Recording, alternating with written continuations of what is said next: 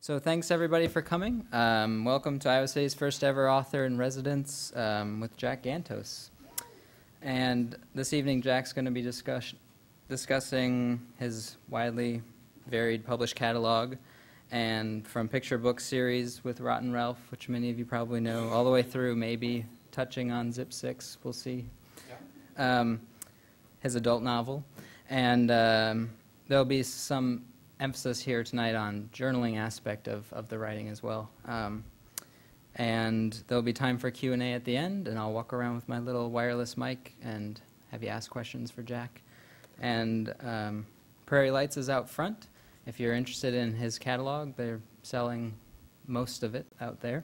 And then afterwards, Jack will be available up front to sign probably. So help me welcome Jack Gantos.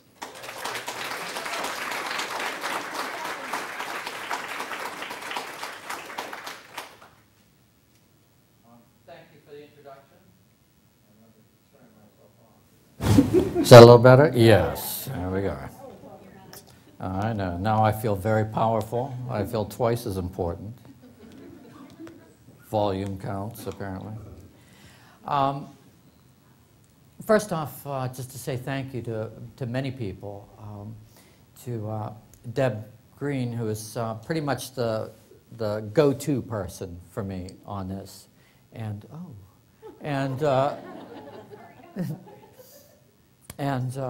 I guess my time here is over. Did you ever read that silly picture book, The Stupids Die? Did you ever read The Stupids Die? I love The Stupids Die.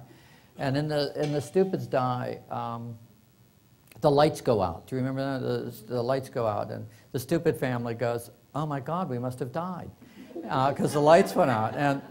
And so the animals, who are always smarter than the humans, the cat goes down to the basement and changes the fuse because the fuse is blown, and the lights come back on.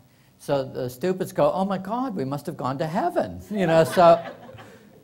So they go, "I wonder what heaven looks like." And so they live in Cleveland, so they go outside, and there's Cleveland. They go, "Look, heaven looks just like Cleveland," So that would be a stupid moment. And then, so we'll go back to the thank you portion of the evening. Also to the public library. It's really a lovely public library. I love the location, right downtown, where a public library should be, right downtown. And I live in Boston, and my rule, of course, is to live close to the public library. And I live within walking distance, 3 blocks of the public library, and I've lived within blocks of the public library for most of my life. And so I just think that's fabulous. And then it's a great public library. It has tremendous space, great children's room, terrific children's collection. It has a teen collection, teen room, teen space. It's got a great nonfiction collection, which, of course, anyone who really writes is not just reading fiction all the time. We're always reading nonfiction material because we need to be informed, of other experiences besides our own. So it's a great place, and this commitment to bringing in a writer for the community, I think is pretty great. So I'm happy to be the first one. And I spoke today, I spoke to the 4th, 5th, and 6th graders right off the bat, and they're great. 4th, 5th, and 6th graders are like always smarter than everybody else. And then I spoke to teens, and they were lovely. And now I've got you all, so I'm very pleased. I could not be happier. So because, as I said earlier, this is billed as journal writing, we should at least focus on that for a minute before I completely abandon the topic and just talk about myself, which I want to do. So let's just go right to the sort of beginning, right? So this is one of my journals from when I was a kid. So I started writing, of course, in journals. Journals were really the first, sort of entry point. They're sort of, that's where you really puncture, the field of literature is with a journal. And it's, and everybody gets them these days. I have a daughter that's 12, and every birthday party she goes to, in the goodie bag, there's always some sort of journal that comes home. And she probably has, like many of us, 200 journals with one sentence in each of them, And it's not getting the journal that is the problem. That's never the problem, okay? It's writing in the journal that is the issue. So when I was a kid, I was probably like everybody else, you know. It seemed to me to be more of a cool thing to have or to own. And it was very cool because my sister had one, and she was older. I just had one of those perfect older sisters. And, you know, she was 3 years older than me. And there's just no way you can keep up with an older sister that's 3 years older and smart, you know. And she was better at everything, and she was just perfect. She had perfect friends, perfect dressing, perfect attitude, perfect table manners. The teachers always sent home those notes, you know, Betsy is the perfect student. She will go far. You know, I got the opposite note, and then you know, my parents just treated her like, you know, like the perfect child, you know, and you kind of catch on to that, you know, like you would ask your parents, oh, you know, who do you love more? And they go, oh, I love them all equally. Well, you know that's not true, you know. Like, you know, you're not getting a lot of face time, you know, because everybody's turned toward her, you know. So she had a journal, you know, and it was just this simple idea, very simple, the spark of a younger brother's mind, thinking, if I read her journal, I'll be as smart as she is and as perfect as she is, because all the secrets to perfection will be in that journal. And, you know, it's unethical, of course, to read somebody's journal, probably criminal, but you do it anyway because you're possessed to do so. And so, so I waited, you know, and it was one of those red leather journals, you know, with the year stamped in gold and the little brass lock, and she had the brass key. I mean, it couldn't be more gorgeous as a journal and inviting for a brother. And so finally she finished it. She left the house, and so I went into her room. We all know where everybody keeps their journals, underwear drawer, and cleared that out right away because it's my sister's. You don't really want to touch it. And so got the journal. It's locked. I had a pair of scissors, just cut, you know, the lock right off, and then I read it. I read it cover to cover, and it was remarkably boring. It was really dull, and I was a little bit shocked, you know, that it would be so dull. And the more I thought about it, then the more annoyed I was, because I was never mentioned in the journal. And the journal was actually set up in a very repetitious way.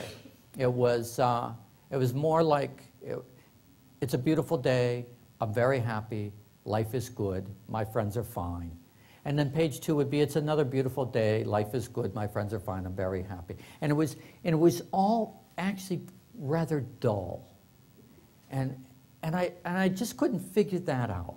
I thought that when you opened somebody's secret journal, that it would really be like stepping into, you know, into a basement crypt. You know, you would really get under and in there. You know, it'd be like, you know, like you go to the Vatican and then you go down into St. Peter's tomb, you know, and you really get at the bones down there. You know, hey, Pete, what are you doing under here? So, you know, but it was none of that. You know, I didn't get to crawl into her skin. I didn't get to feel what she felt. I didn't get to see what she thought. I didn't see any secrets. And again, I didn't see myself, and I didn't get any opinion of the family. And it just seemed vacuous to me. And it was at that moment I thought, I can do better. I can do something better than my sister. I know I can do this better. So I asked my mom for a journal, and she said no. Not surprising. And he said yes, no, yes, no, yes, no. And finally, you know, you just wear them down, you know, which is easy to do, quite frankly. And so, so I got a journal, and then it wasn't easy to fill up, you know, because it was, I had a lot of bravado, but I didn't really have any skills, you know, and so I would open it, you know, you would open the dang thing, and it was just like, God, it was just terrifying to open it, because you open it, you stare at it, it stares at you, you stare at it, it stares at you, you stare at it, it stares at you. You have no idea how to get started with this thing. You have no real entry. Nobody's ever taught you what to do with it, and quite frankly, you just sort of doodle around in it. So I would just put it away. And my mother was constantly harping on me. You know, have you written anything in that journal, you know? I'm sure it costs 59 cents. But, you know, it's like, you know. And, you know, and she was always after me. So I was like, God, I've got to write in this dang thing somehow. So I was more of a doodling kind of kid, you know, and so I would like to draw more in the journal than really write in the journal.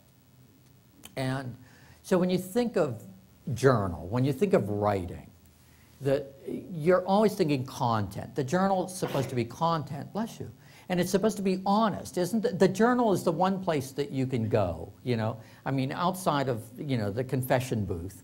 But it's the one, and even there you pull your punches. But at least in the journal, you know, it's where you can go to dump all the good stuff. You write all about the great stuff and all the bad stuff and all the inner stuff.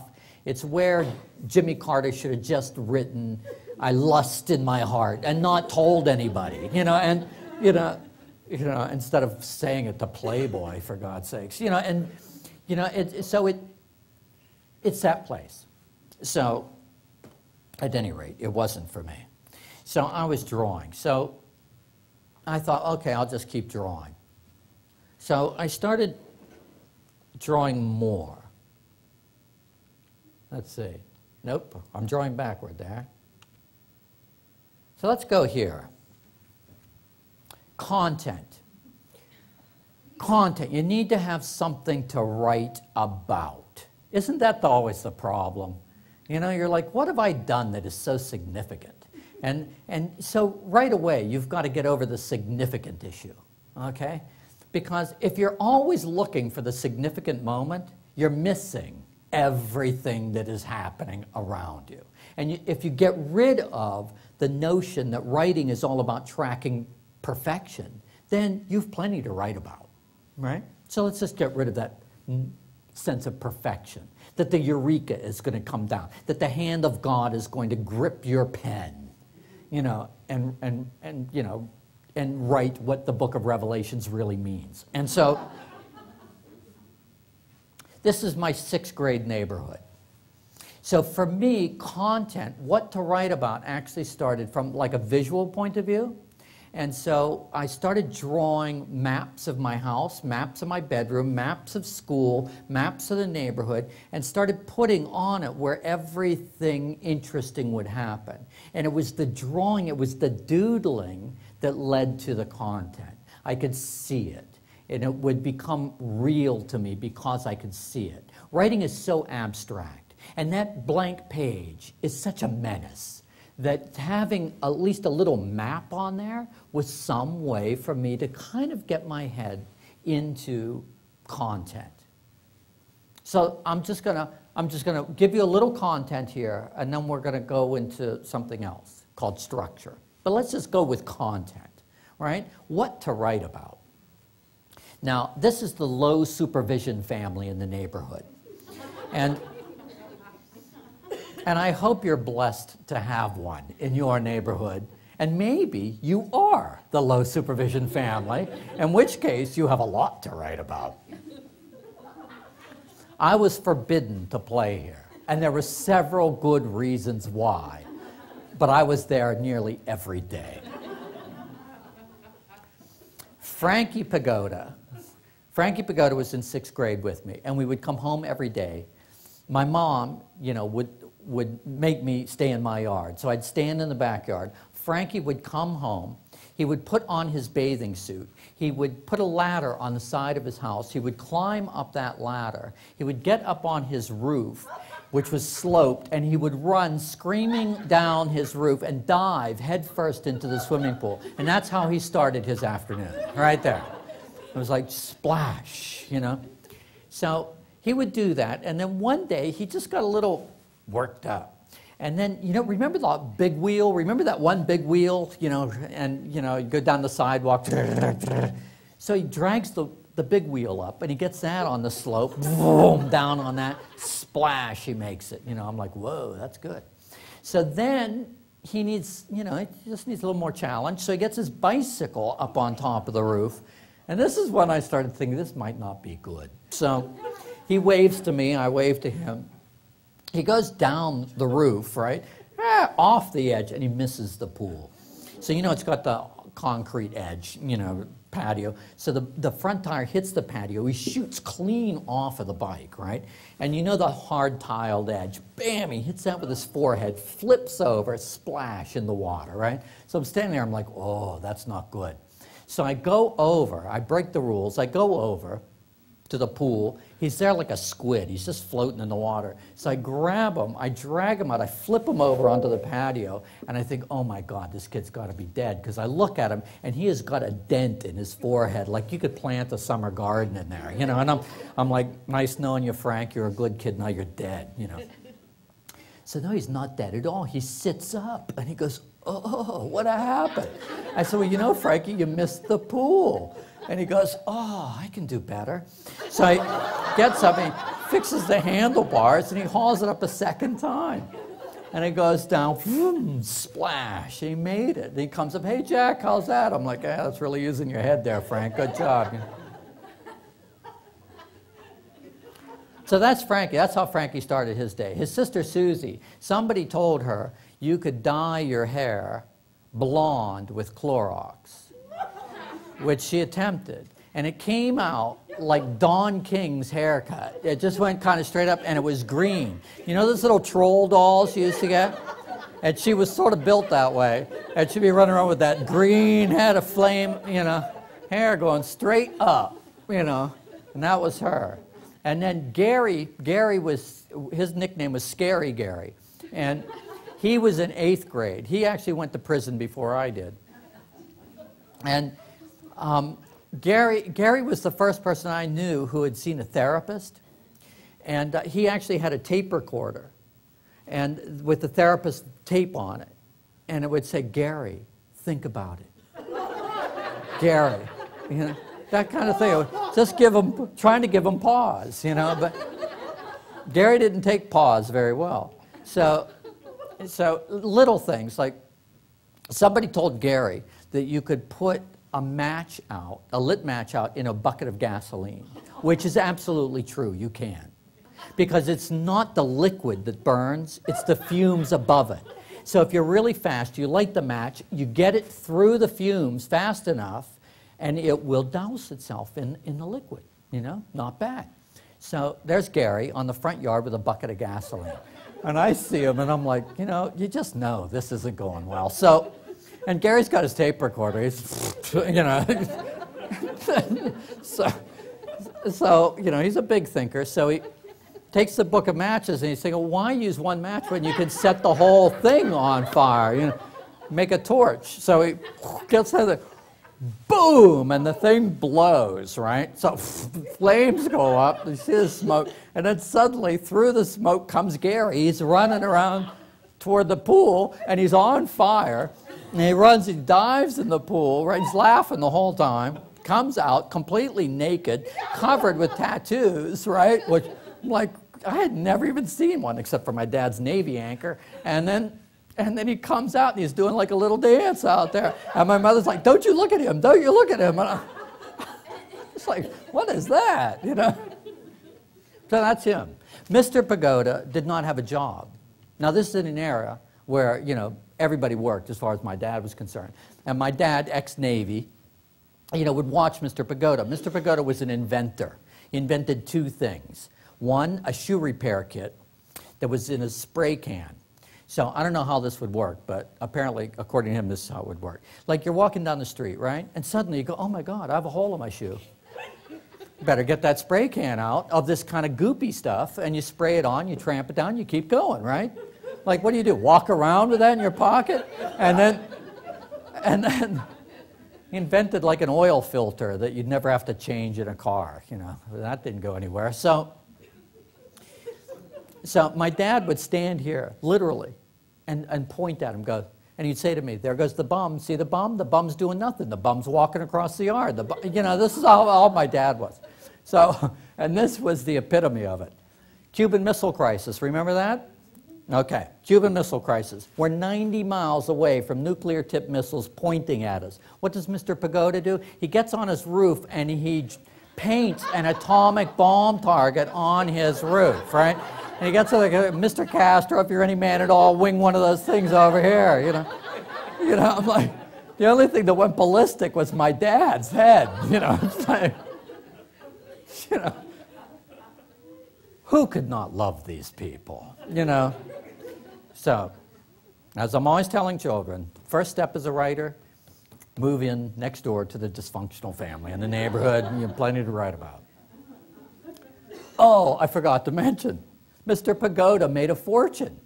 He invented the Pagoda pet pad. You know those little pads that are electrified? Like you know when you get a little wonky, finally you get maybe a little older, the kids have left the house, right? And you go, okay, I can finally do the living room exactly the way I want it. And you get the white mohair couch, the white rug, the white curtains, everything is white. It's like a little piece of heaven in there. It's perfect, right? It's perfect, but you still have the dog, right? And so you go, I got to keep the dog out of this room. So you get that little electrified rug. You put it in front of the doorway, you plug it in. And so the dog, you know, is like, whoa, look, there's heaven. You know, and it tries to make a dash for heaven, but, you know, it gets zapped. You know, like, and after a while, you know, Pavlov's right. You know, it's like, dang, I'm not going, heaven's bad. And so, but then he made a lot of money selling these things. And then finally, it turned sour. Because then toddlers were going for heaven, you know, zap, ow, you know. And then finally, like, you know, Grandpa made it to heaven, you know, with the pacemakers, you know. Look, heaven, yes, you made it, you know. And all you got was a little bit of rug. So they lost all their money. And I've never seen my father happier in his entire life, you know. So that's there. It's our dumb dog, Bobo. We had 3 of them. Bobo number 1, Bobo number 2, Bobo number 3. Bobo number 1 asleep in the backyard. Alligator came out. That's the end of that dog. Bobo number 2 standing in the middle of the road watching cars go by. Not a good position. And Bobo number 3 dug a deep hole in the backyard, ran around the house, bragging. I dug a hole deeper than any other dog in the neighborhood. Fell in the hole, broke his neck. Where did we bury the dog? In the hole he dug, right? My dad says, you know, there's not going to be a Bobo number 4. He goes, this one's so stupid, he dug his own grave, you know. So I threw up on a living room wall. I never wanted to go to the bathroom to throw up because it's just like the ickiest room in the house to throw up in. You drop to your knees, you hug a toilet that your sister's been sitting on, and you throw up there, you know. It's like, you know, what's worse, the throwing up or the thought or the imagination of somebody's butt who was just there, you know? So I would just throw up in various parts of the house like a cat with a hairball, you know? It's like... So once I hit the wall, but you could never get the stain off. It was like, it was spaghetti the night before, and it was just that greasy spaghetti stain, and it would just smell. We painted the wall, it came back through the paint. So, it's my sister's room. That's my room where I did a lot of writing. My dad rode my bike over. That dog bit me. I was a hypochondriac as a kid. I still am, actually. But in the early days, it seemed like it really had the best of me. So this dog bit me. And you know how dogs, you know, like these nuts. You know, they get these like pit bulls. They feed them pieces of lost children, and then they let them roam the neighborhood. And then, you know, I'm riding my bike, so it boing, boing, boing down the street, bites me on the ankle. You know, you kick them in the nose, and they run off. So I'm like, hey, not bad. So it had broken the skin. And then the next day I looked down, and my ankle was really swollen. And so I was like, oh, God, you know. So I squeezed it, you know, and all this pus came shooting out. And I was like, oh, God, that dog gave me rabies. That's the first thing that occurred to me. And I had no idea what rabies were, but I did know that you foamed at the mouth. So I went to the bathroom, and sure enough, I had a speck of foam. You know, it'd probably been there for 10 years, but I'd never seen it before. And I was like, that's it. That's the beginning of rabies right there. So I'm like, I shouldn't tell my mom because some kid in my class, my 6th grade class, had been bit by a raccoon. The raccoon had run off. They had to give him the rabies treatment, which in those days was 40 shots in the stomach, if you remember, right? And the nurse would get on the speaker at school and into the classroom. We go, send Johnny down to the nurse's office. And like the saddest kid you'd ever seen in the world is like stands up and he walks about this fast to the nurse's office, you know. And then in your mind, you know, you're just thinking, you know, you go in there and then you got to get on that table, that nurse's table, which everyone is thrown up on. And it's that, you know, that little plastic mattress they have on there? They never want you to fall asleep and take a comfortable nap, you know, because that thing's like a 1/4 inch thick, plus covered with, you know, vomit, you know, stains. And then you would just imagine the nurse with that giant syringe, chong in his stomach. So I thought, I'm not telling. Middle of the night, I wake up, I am so guilt-ridden. I'm thinking, I'm going to get full-blown rabies, I'm going to bite my mother, I'm going to bite my father, I'm going to bite my sister. We're going to run out, we're going to bite the neighbors. Because of me, it's going to be like rabies nation, you know? So I go to the garage, I got a rope, and I tie myself down to the bed, right? So the next morning, I wake up, I'm tied to the bed, I'm perfectly fine. So I hear my mom say, where's Jack? He's going to be late for school. And I hear my older sister go, I'll go get him. I'm like, oh, not the sister. I'm like trying to get that dang rope off. And sure enough, she comes in. She goes, what's wrong with you? You know, I'm like, oh, I thought I had rabies. You know, I'm going through the whole thing. She's like, you don't have rabies. You're insane. You know. Very active child, Kenny Deal. You know those Joey Pigza books? Right here. That's one of them. Well, Frankie and Joey, you know, between the two of them, I had material forever. And Kenny, sadly, is doing life. Renters. We were lifelong renters. We never owned a house. And, you know, you would hear people say bad things about renters. You know, like renters, they never mow the lawn. Well, we didn't. And then renters, you know, they always like have, you know, chinch bugs that spread. Well, ours did. Rents, they never paint the house. We never painted a house. You know, renters, they let the place go to pot. Well, that would be us. And so, you know, that kind of, or they always have dogs that go to the bathroom in other people's yards, you know, our specialty. And so, at any rate, you know, I got very self-conscious about this. And so I used to watch, I'd sit at the back of the canal and I'd watch over here at those renters. And I thought, now what do we have in common? What is there a renter gene pool, you know? And so over there, the only thing that I recall is that they had those, they looked like telephone poles for drying clothes, you know? And with the wires across them, and they would have them up there, but there would be no clothes on them. They were just the wires, and they had like this 2-year-old daughter, and they would put her in this little lederhosen outfit, and then they would put that little snap catch on the back like here, and then they would snap the other end up on that wire. And that poor child, all day, she'd be out there like running like this, and then it would run out of lead, and she'd go, whoop, boom, and she'd hit the ground and jump up and look around. And then she'd run off the other direction, whoop, boom. You know, I'm like, dang, renters. Bad lot, you know, to be sure. Awful. Frost and Hans, they were retired school teachers from up north. They were very grumpy. You know, people that moved to Florida, and they have nothing to do. And people think nothing to do is a paradise, but it's not. Nothing to do makes you weird. And so they would just, like yard work, that's all they do is yard work all day long. They didn't even have like a lawnmower. They just had a ruler and a pair of scissors, and every blade of grass, clip, clip, you know. You know, and they just hated kids, you know, and they were retired school teachers. So, I mean, they had good reason to hate us, but they had, you know, keep off the grass signs, beware dogs, every kind of sign you could get they had, you know, and none of it worked.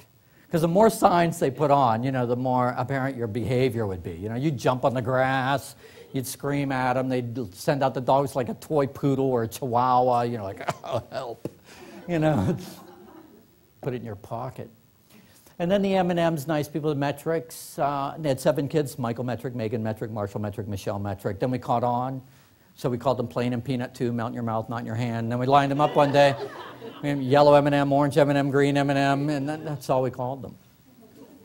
So that's 6th grade. Oh, that's me, my brother Pete, my sister Betsy.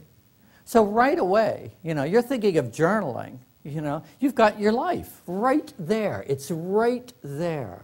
You know, this is not about trying to find the uber moment. It's just paying attention to the moment, you know, that's just taking place right before your eyes. It's a lovely little thing right there.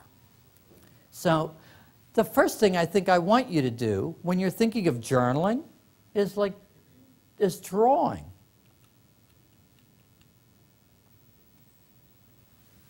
So, so this is when we lived in Barbados. So, okay? So my mother's arrested for murder. I'll tell you that whole story. And then a little hot pepper eating contest with my father, headless chicken races. Yeah, you're out here in the country. Some of you must remember this. So, you know, in Barbados, you couldn't get like chicken in a grocery store. You had to buy live chickens, you know, and then you take them home and you have to cut their heads off or ring them.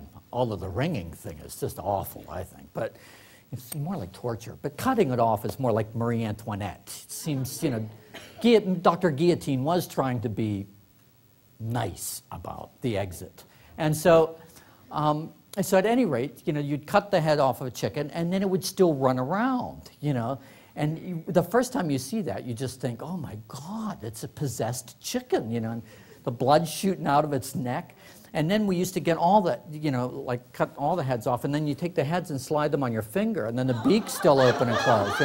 And then you have headless chicken puppet theater, you know, and then...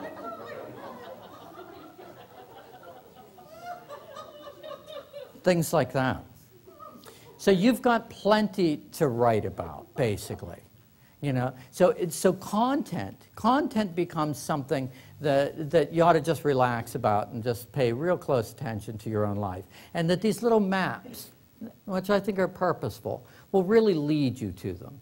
Now, the one thing I want to also add to this is that with every map that you draw, your house, your neighborhood, your community, whatever you draw, a lot of times what happens is the things that you're drawing first are the physical ideas, right? You know, the chicken got its head cut off. We're not seeing any emotional response to it. It's just a physical icon.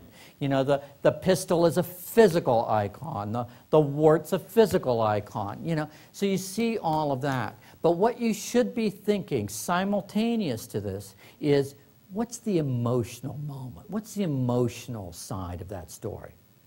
And the reason I say this is, some people, when they get ready to write a story or write a book, what they are attracted to is the physical side of the story. They're sitting down with a piece of paper and they know that if they're writing, the car ran down the street at 100 miles an hour and hit a tree and blew up, they're like, yeah, that's story, you know, that's physical. That happened. That's good.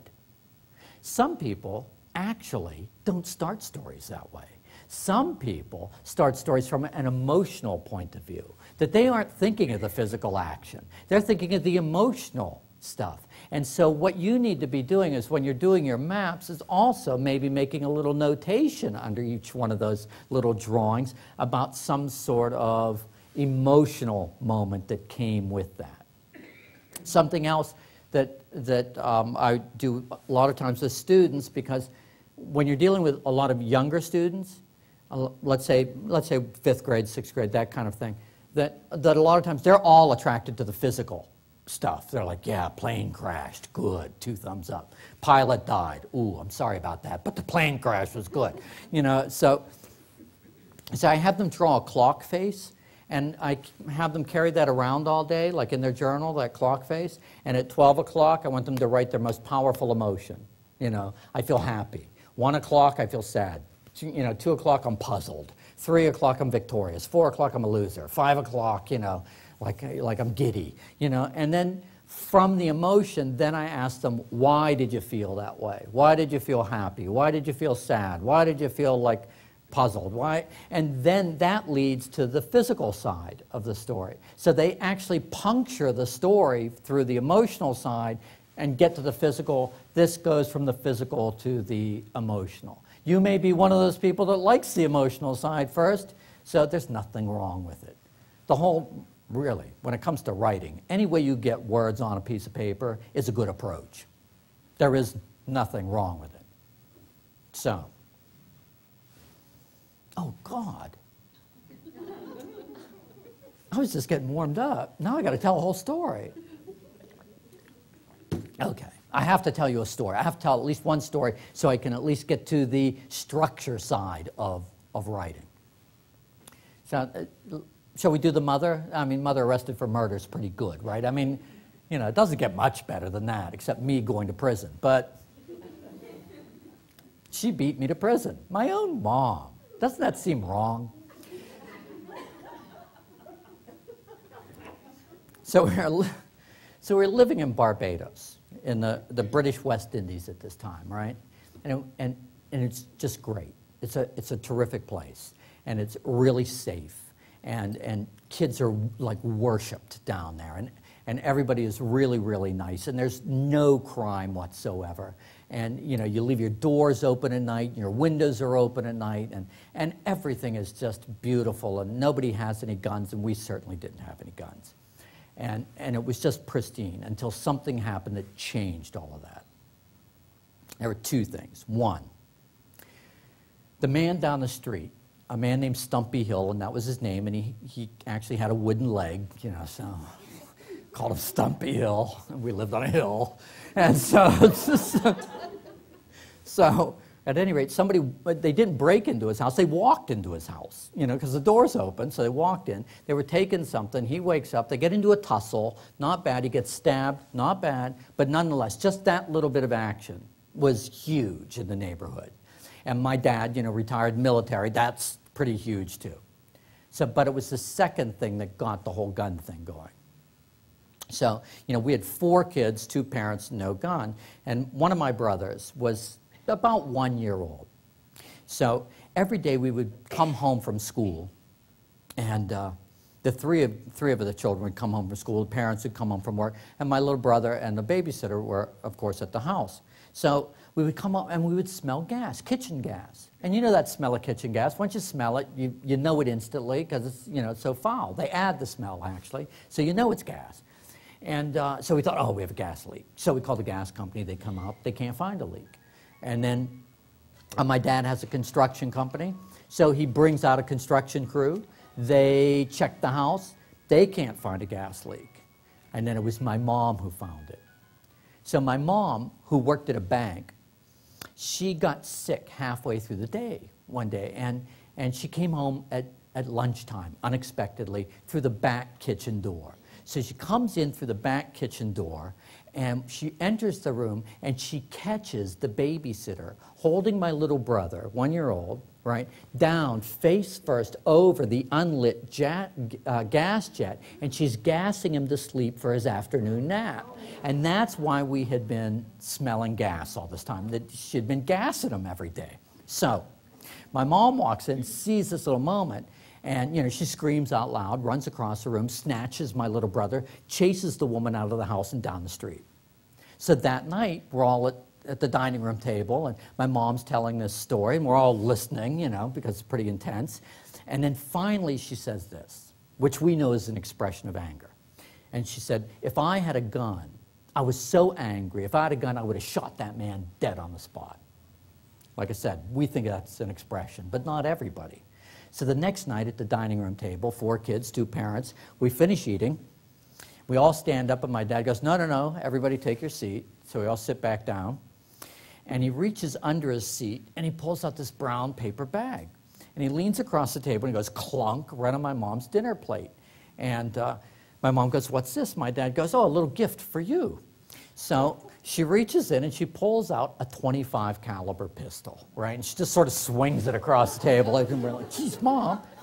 And she goes, what's this for? My dad goes, well, you said if you had a gun, you would have shot that woman. Now you have the correct piece of equipment. This situation ever occur again, take care of business.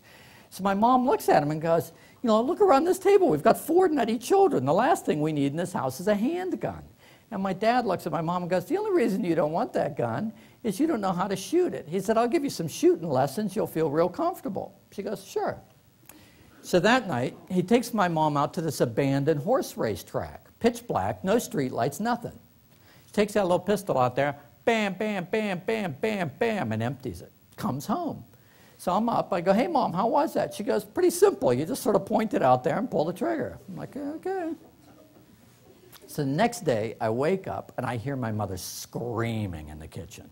So I run down the hallway, and my mother's standing in the kitchen. She's holding the newspaper, and she's just shaking like a leaf. And I look at the headlines, and it says, man found shot dead at racetrack.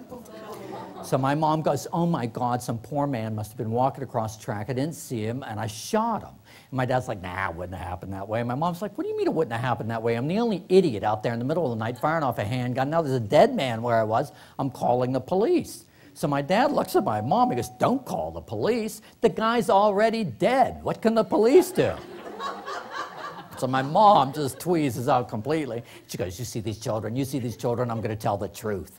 So she picks up the phone. She calls the police. In about 5 minutes, they pull up in front of the house, come in our house, grab my mother, who's very nice, march her down the stairs, out to the street where all the neighbors are now out looking at the murderess, my mom, put her in the back seat of the squad car, and gone. In about 5 minutes, we went from a family of 4 kids, 2 parents, and a gun, to 4 kids, 1 parent, and a gun. We're like, trade you the gun for Mom, but it's a little late for that. So my dad is blanched, you know. And I look at my father, and I don't know if either A, he's thinking, I just lost my wife, or B, he's thinking, I'm going to have to raise these 4 children by myself. You know. So he goes off to get a solicitor, and, you know, and we're just bouncing around the house. So we don't know what to do. Everybody's really upset. And suddenly my older, wiser sister comes into my room, and she goes, I figured it out. She goes, you can save Mom. I said, well, you know, I'll do anything. I love my mom. She goes, pick up the phone, call the police, tell them you fired the gun. She said, think of it. You could save the family. We'll have 3 kids, 2 parents, and we'll visit you every Sunday in the penitentiary. I said, I can't do that. And she said, why? I said, because it's not true. You know, Mom said you have to tell the truth. And she looked at me, and she said, coward, won't even save your own mom. And, you know, it really hurt. But at the same time, I was just stuck, you know. I had to tell the truth. 3 days later, cop car pulls up in front of the house. Nicely, they open the back door. My mom pops out, runs up the steps, runs into the kitchen. She starts to wash the fingerprint ink off of her hands because she's really humiliated by that.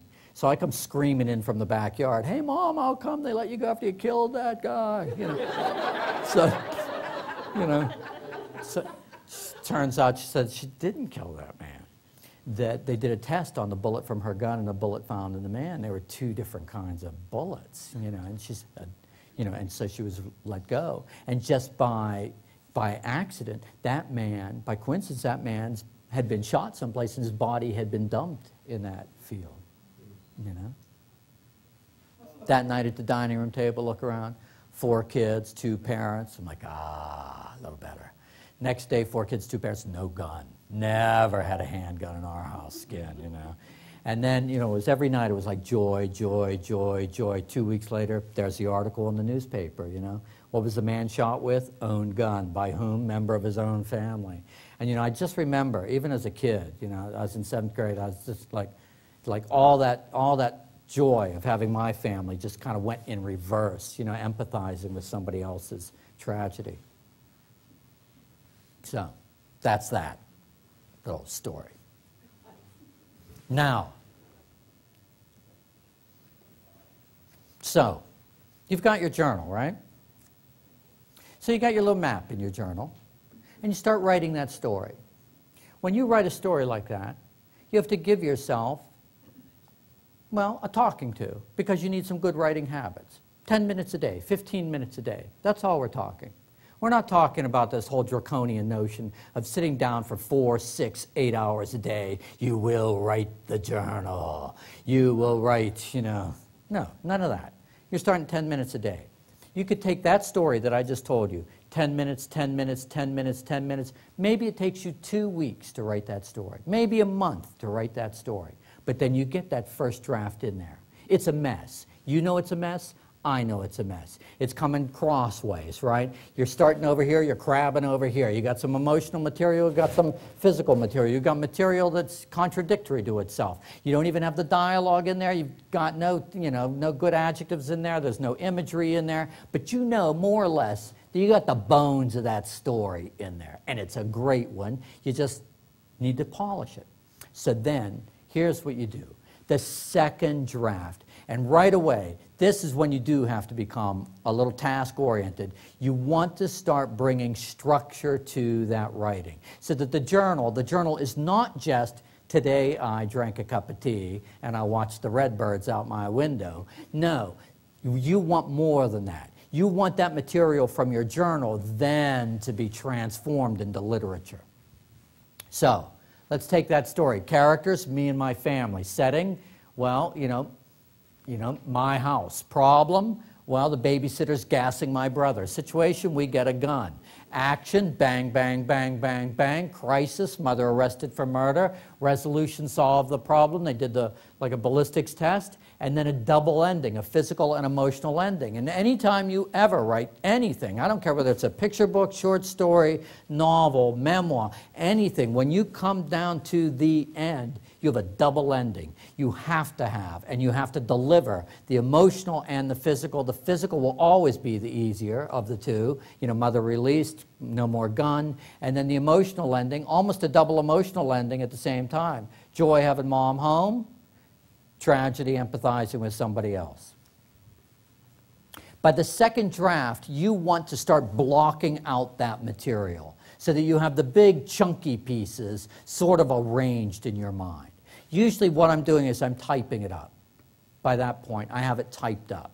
And then from there, then I do about 40 drafts per story. Now, and the way I do drafts, and the way not to scare yourself half to death with the number 40 drafts, because it just sounds awful, and it is, it's like dental work. So, but the way you do it quickly, the way you do it with great focus, is to choose one task at a time in a draft. People who try to solve every problem in the story by the third draft are just in for a really bad time, and nobody can really do it. So what you want to do by the third draft, you read that story like it's a movie. And you're looking for the physical action, right? You're seeing everything. They went in the room, they came out of the room, you know. They fired the gun, they put it in their pocket. You know, you just want to make sure that you have all the physical side, right? Then you go back, and now we'll do an emotional draft. And we'll make sure that we start laying in the emotions. And then you go back, you want the dialogue, right? You want to go in and make sure all the speaking parts are in there. Then you go back and you kick out all the reallys, all the veries, all the really, well, words that aren't adjectives that somehow people seem to think are adjectives. And you kick those out, and then you start putting in some real adjectives and some real images. And what you do is draft upon draft, layer upon layer. You bring life to that story, and you really bring it to a fine polish. That's what you're doing with your story. So the journal itself, yes, it's a great recording tool, and people are journaling and people are scrapbooking. But if you're thinking about journals, using your journal as the jumping off point for writing literature, this is what you do. So, and that's really what a great journal does, is it captures the world you live in, the physical world, the emotional world, and then you bring these really good, solid, standard foundation writing tools to that material. And then instead of always looking for that uber moment, you realize you take the regular moments, and it's the structure that gives your work that great feeling, that great sense of literature. It's not just the content, it's the organization of it and the polish. Character setting problem, generally in the beginning, action crisis, generally in the middle, and then resolution, physical and emotional ending to the end. And we can go through all kinds of examples of this. We can go everything from picture books, corduroy, I don't have a button, I'm looking for a button, I get a button. I don't have a pocket, I'm looking for a pocket, I get a pocket, right? It's not that hard. So, if corduroy can do it. Don Freeman, who is really a terrific children's book person. Remember Earl the Squirrel? I love Earl the Squirrel. But corduroy is, his big one. And so when he died, he gave, those copyrights went to his family, and the family estate then sold them off. And so somebody else owns corduroy, and so they've made some very ersatz corduroy books. And I have to tell you, if you don't think having a pocket is kind of, big problem, or a button is a big problem. They've got one now. Corduroy steps out of his house, and his house is in the middle of the block. And Corduroy can't find a corner. He goes a little bit this way, he can't find the corner. He goes a little bit the other way, he can't find the corner. I'm like, dang, Corduroy needs assisted living. It's like, it's like, it's just not right, Poor Corduroy. We can do a little bit better, for a classic character like that. Now, back to that journaling business a little bit. Here's the thing. You can buy a really expensive journal, right? Okay. And we all know that when we want to get back into journaling, right, there's that desire to get into it, and many of us have this memory. I've had 3 or 4 or 5 or 6, 7, 8 journals. I got them all started, but I never kept them up. And I really want to keep them up. So you bait yourself somehow. So you think, I'm going to buy a really expensive one, and it's going to cost me so much money, and I am so cheap, I will definitely write in it. So you go out, you buy a very expensive leather-bound one, right? And then you get a very expensive pen, too, right? You go out, you buy a beautiful fountain pen, and you're like, whoa, I paid a lot for this pen. I paid a lot for this journal. And that first night, you prop your pillows up, you get into bed, right? Get a cup of tea, and you are going to town because you're writing stuff from 1940. You're getting caught up, And then the war. It was a long war, So you're like, phew. That was a long war. It's 2 in the morning, But you finally, it was finally, 1945. You pulled out of there.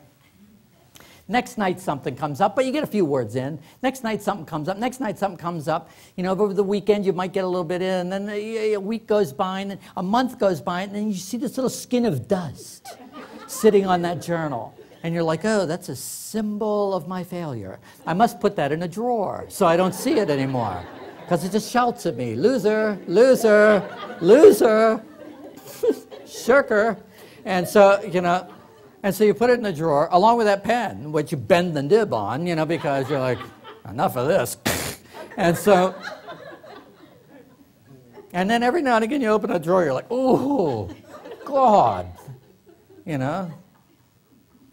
So, yeah, we all have been there, So I think what you need to do, if you're going to take on the journal, is like really set a goal you can reach. Be nice to yourself, If you think you're going to get caught up on 1940, forget it. Just try yesterday, would be a nice start. This morning.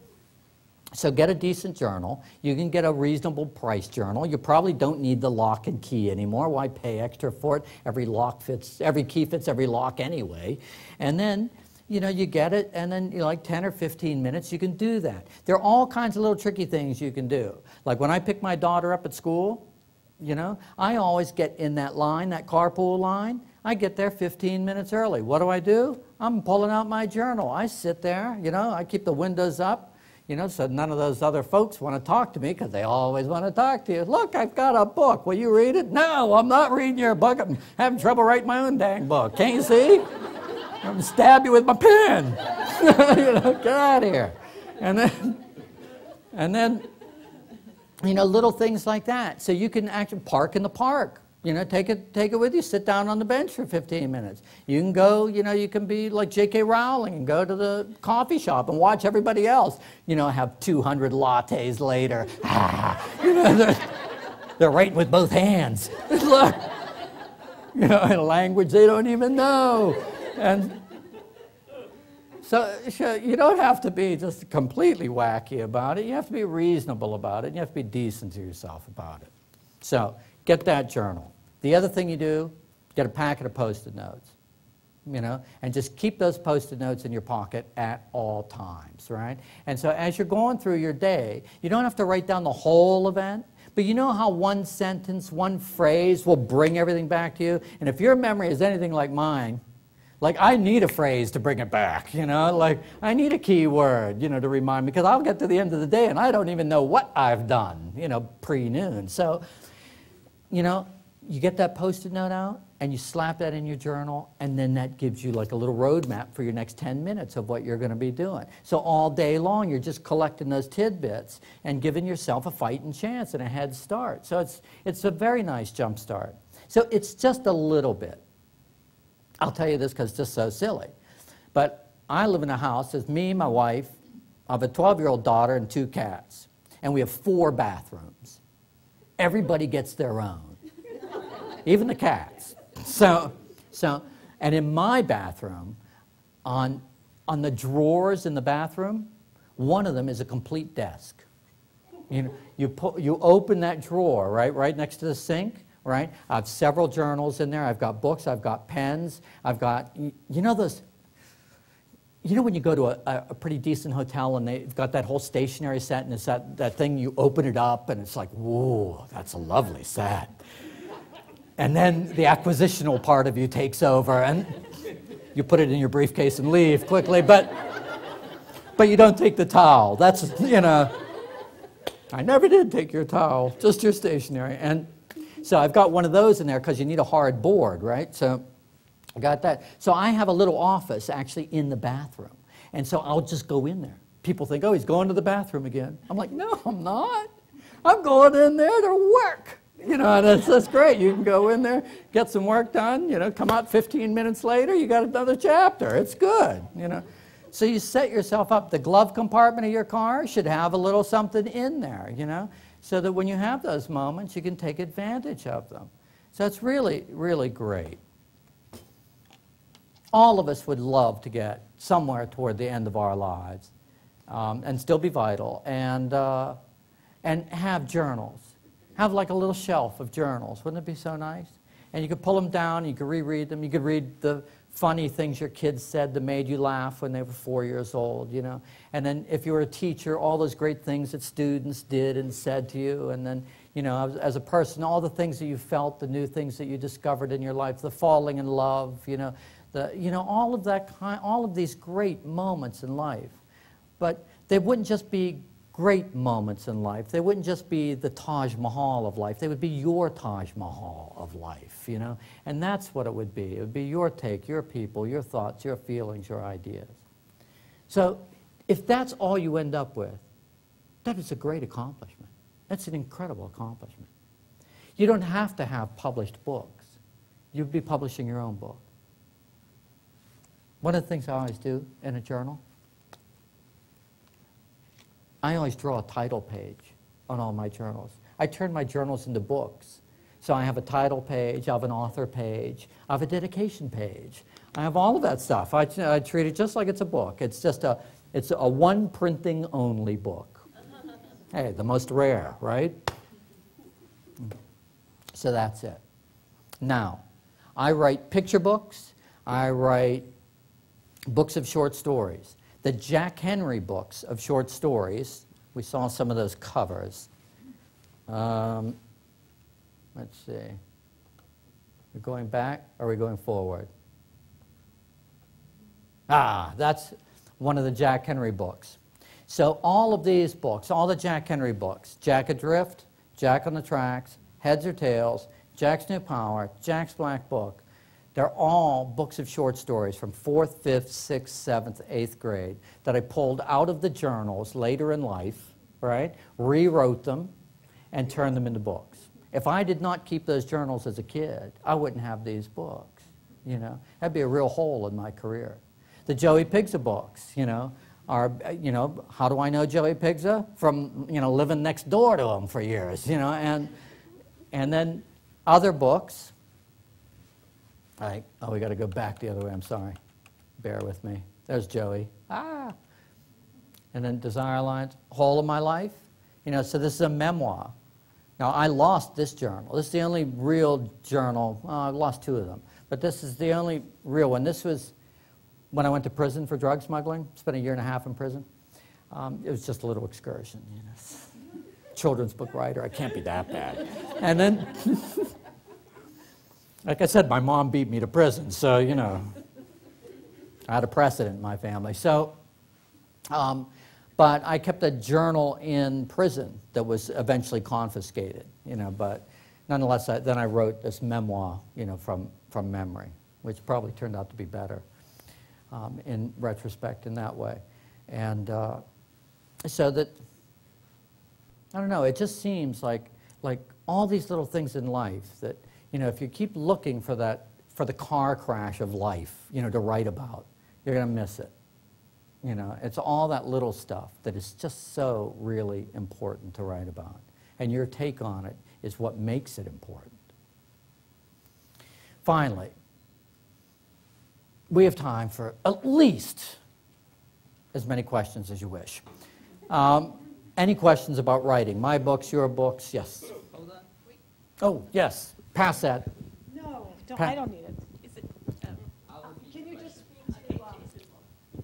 just speak to self-conscious, self-consciousness, like I think, I remember trying to write, and you think, well, does this mean I'm an egotist? Because I think someone might see this in the future and I'll be judged, and so, do you know what I mean? I must be in the Midwest. Jack, I'm going to repeat the question for the please repeat that TV. question. The person was asking about self-consciousness in journaling and how to get over that. Yes, and we weren't talking about raising consciousness or self-consciousness. We were talking about getting over it, right? So, I don't know, because to me, as a writer, it's all about me. I'm at the very center of my writing life, right? And I should be at the center of my writing life. I should know about, what I'm thinking and what I'm feeling and what I'm seeing and what I'm perceiving and how I'm putting it all together. That makes me at the center. So if I'm writing and I look like I'm at the center, that should make me self-conscious. That should make me conscious that I am at the center, that I'm getting the good stuff. So no, I'm not afraid of anything I put in a journal, Not at all. Be it an unrelenting force. Yes? I would like to know if you say you don't censor yourself, your own experiences, but what if the good stuff happened to, like your sister? What if it was your sister going to prison? Would you censor yourself talking of the stuff that your sister or your brother or your parents might not want to read about? Well, the question is, what if I don't censor my own self, what about them? If it was my sister who had gone to prison, would I censor that?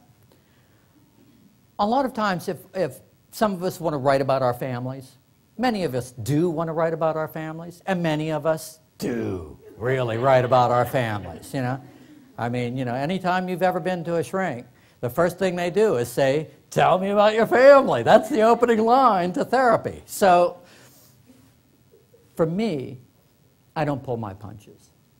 Now, my mother does not have certain books in her house that I've written.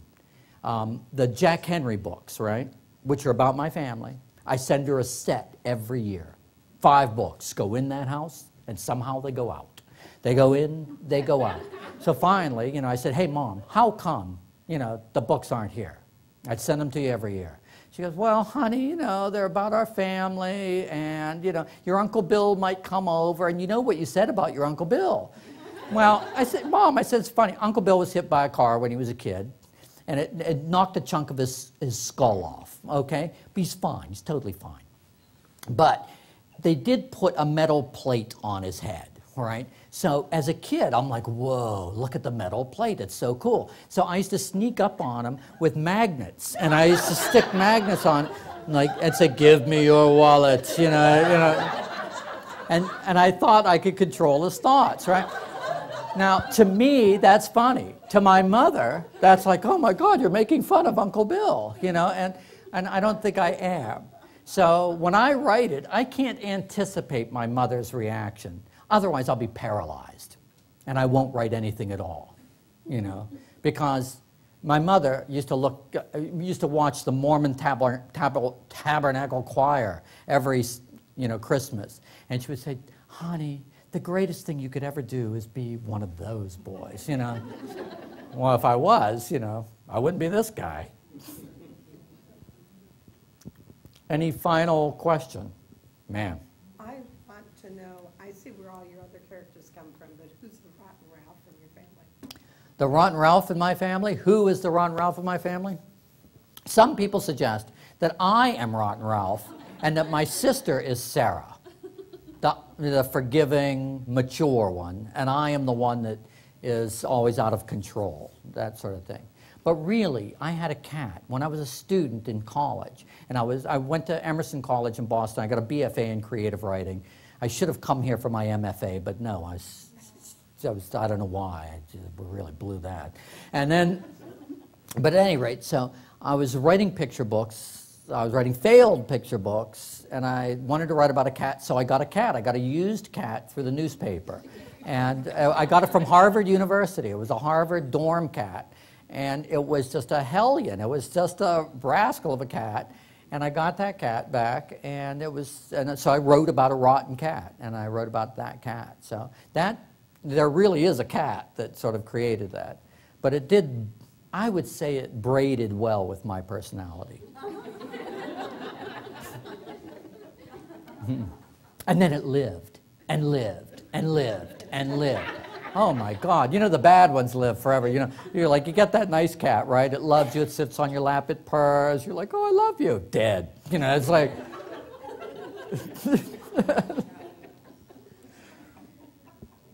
Finally, and one last question. Yes, Deb. Can you talk a little bit about the love curse of the Rumbaugh? Because that really is an interesting... You want a little love curse? Yeah. Okay, I don't know. Okay, there it is. Okay, this was a journal book. So whenever I visit my mom's a great talker, but she's an unconscious talker. She never thinks she's telling a story, she just talks, but she tells the best stories. And so I always pay close attention when I'm with my mother. Here are the two things I do with her. Whenever I go to visit her, we always go to the cemetery. She doesn't drive, thank God. And so I give her my journal as we're driving through the cemetery. And, she knows more people underground than above ground. So, she'll, oh, stop. And each stone is like a map for her. Oh, this one, this one, this one, this one. I'm like, write it down. She's writing stuff down. So, and then one night she was cooking spaghetti. And I had my journal on my lap, and I was on the other side of the kitchen counter where she can't see me making notes on what she's saying because she'll get self-conscious and won't be as good. And so she's talking about the Rumbaughs. And now, my mom's a Rumbaugh. I'm part Rumbaugh. And the two Rumbaugh twins, Abner and Adolph Rumbaugh, were raised by their mother who controlled their every life. And they were identical twins. And they lived with their mother until she was ancient. And they were ancient, too. And then when she died, they didn't know what to do, so they preserved her. So my mother said, and then they preserved her, They were the weird ones in the family. And so I said, wait, preserve, like pickles? She said, no, like a deer, like taxiderm, so, once again, I'm thinking like corduroy, assisted living. And so as it turned out, I had to, I thought, well, that's really interesting, so I'm writing about that because it doesn't happen every day. Psycho, comes around every now and again, but so I sort of did some research and started looking into it, and why this would take place. Why would anybody love their mother so much that they thought they would be paralyzed without her, and they needed to taxiderm her and mount her on a little piece of plywood with wheels and bring her around. Why? Why? Why would somebody need that? Some people do, apparently, and there's a reason. And so, I'll give you the reason. So the reason is that the mother rescued them from an experiment, like a medical experiment. The father was an American eugenicist, and he believed in Aryan, in the whole Aryan powers. And the eugenics movement believed that if you were white, you would go to the top no matter what. And so they needed medical proof of this. So they were doing experiments on twins, like Dr. Mengele, remember him?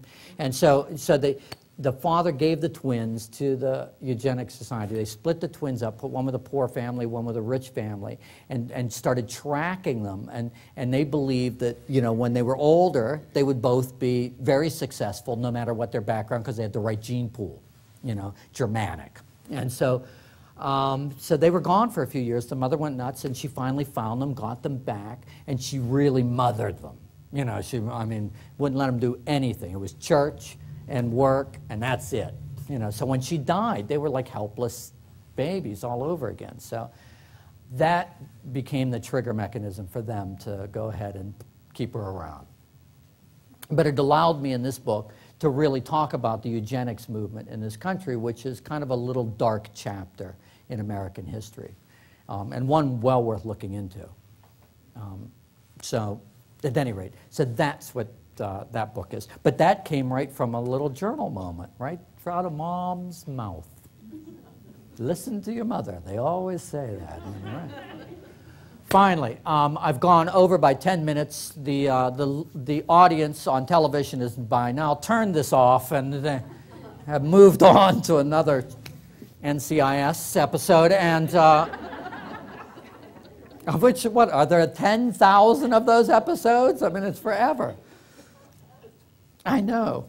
And I just want to say that it's been such a pleasure to be in Iowa City, and of course, even a double pleasure being part of the library, since I'm such a library rat in my daily life. I spend all my time, that's where I write all my books, are in the library. I go to the library to write. I have an office at home I never use. I just go to the library every day. And then, and I just want to say that tomorrow I'm going to be speaking to younger children, a lot of younger children, and so I'll be working with them on picture books and how to organize and write picture books. So we've worked for 2 days. We'll be working, and we'll cover everything from journals to short stories to novels to picture books, and it's been such a pleasure. Thank you very, very much. Thank you.